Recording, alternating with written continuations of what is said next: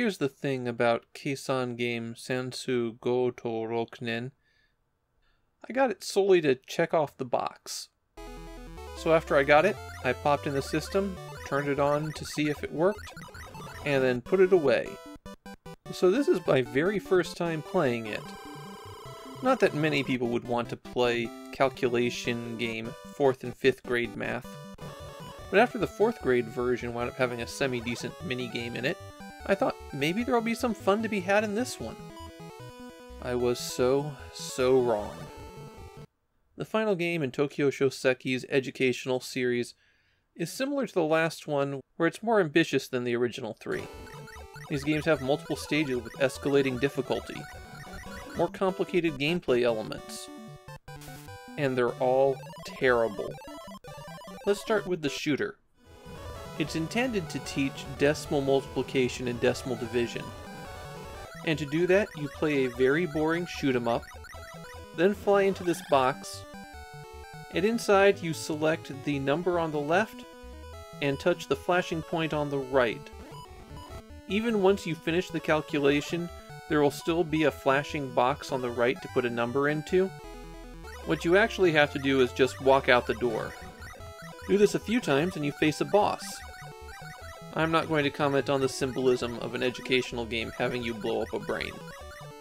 It takes a while before there's any difficulty in the shoot-'em-up sections. Later stages add more ships and more bullets. It's a pretty mediocre game. And yet, it's the better of the two. The other game tries to teach fraction multiplication and division. To do that, you have to push yellow seeds into the baskets, similar to a box-pushing puzzle. All of the odd numbers are on the left-hand side of the map, all of the even numbers on the right. To get seeds, there are all these flowers. You can water them with the B button to make them grow a little bit faster, but they'll also grow on their own pretty quickly.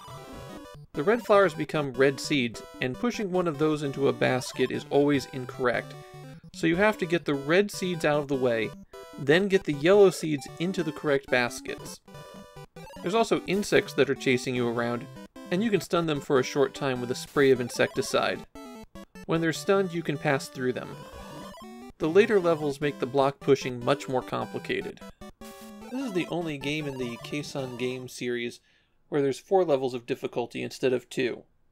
But if you set it to the 4th, there's not enough time on the timer to fill in all of the blanks. Especially since you have to run back and forth constantly between the far ends of the map. You move on a grid system in this game, but you can't really see the grid very clearly. And that winds up making the whole thing feel very clumsy. I have no idea why they require you to grow the flowers first before you can push things. Especially when 30 seconds into the round, all of the flowers have become seeds anyways. It's terrible as a block pushing puzzle. It's terrible as a maze chase. This one is just terrible. And that takes me to a milestone. We are done with educational games on the Famicom. Oddly enough, though, textbook company Tokyo Shoseki isn't done with the platform. They actually make a few more games, and some of them are kind of interesting. I have one last thing to note about the Keisan game series. They had unique warning labels on the back. So please, don't stick your face directly up against a computer monitor.